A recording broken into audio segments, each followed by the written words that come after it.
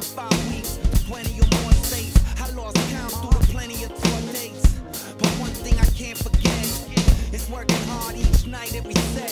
Stepping off stage, we were swimming in sweat. Had to get changed and we were getting undressed. The headliners were getting upset. Always in a joking way, but nevertheless, you could tell that they were really bothered by the nakedness. I'm so fascinated by the North Americans, obsessed with sex, still in the Puritans. And the cities were cold, not built for the people, they were built for the road. And I see the connection, your clothes is the armor, you need for protection. But I'm taking it off, I don't care anymore if it's making me soft. I don't care anymore if I don't make it in New York, cause I don't make it anywhere. I'm taking it off. Let me cast away the chains of this macho masquerade. Let me free myself from the history.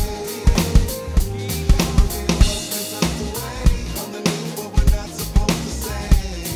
In the future there's a peace for me. I'm fascinated by the Scandinavians. We're so self-righteous. Here we go pointing fingers again. And Sweden is so cold.